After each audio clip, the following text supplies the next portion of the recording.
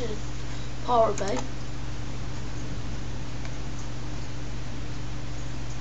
And I'll just go in here and type in Windows XP Black Edition.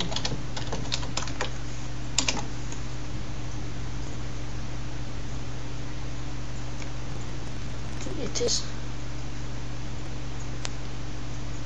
this one. Yep, it is this one. And to view like the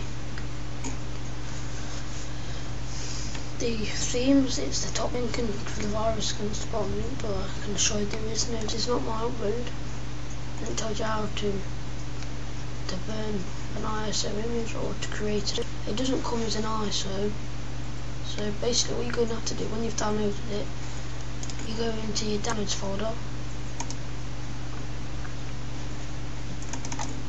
right there, and then because it's here,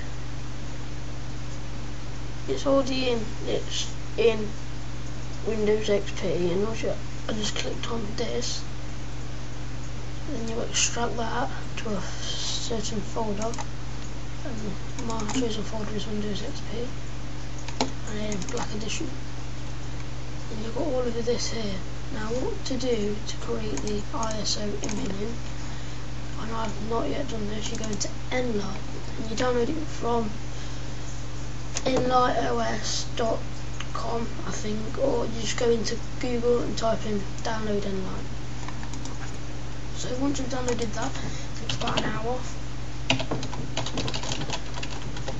I averaged at a 220 kilobytes a second. And just type in download Nlight like that. I chose the third one link because these two didn't work, so I chose the third link. And then okay, what you do is choose your language, which is English, and now you've got nothing yet on here, and if you click next it tells you what you need. So make sure the selected folder or driver contains that and proper Windows installation files. So you click OK and browse, and I'm going to find the file and show you right now. To extract it takes about 5 minutes. So you go into my documents, and this would be Windows XP Black Edition i386. And just click OK. Just getting all the information.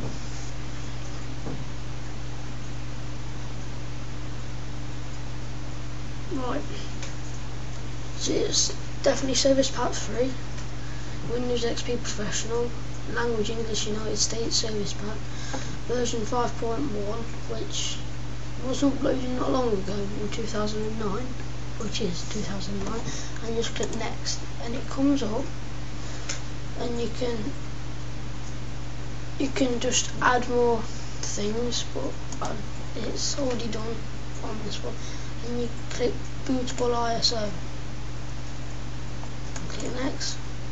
And then what you want is to create image. Don't burn it, create it. Right. Label, we'll save it as XP. You can't put no spaces in. Black. XP Black. And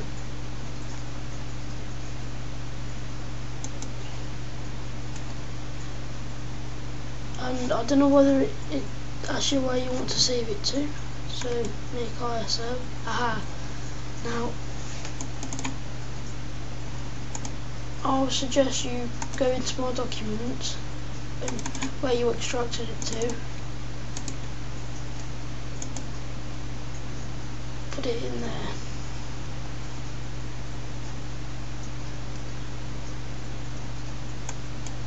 and I'll save it as XP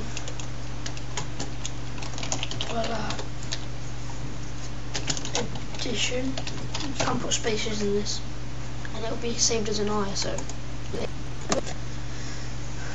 And it takes about 5 to 10 minutes.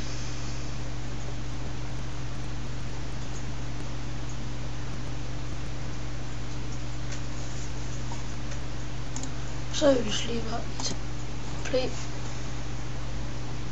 It's preparing, and then you'll get a progress bar. Look, it's already started just there. And if you want to abort, click abort or cancel. Basically, that's it.